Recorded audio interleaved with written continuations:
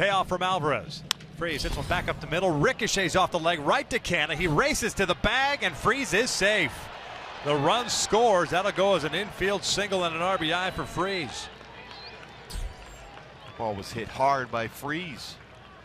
I'm a little surprised Canna tried to go for the tag play at first as opposed to just running to the base of the force dive at the base. Yeah. That inexperience once again for him. One of the few times where you would say that's the right thing to do as far as that head first slide at first base. Couple good swings again today for Freese. 2 hits. Couple of RBI. Now they check on Alvarez here. Navarro's in the game now.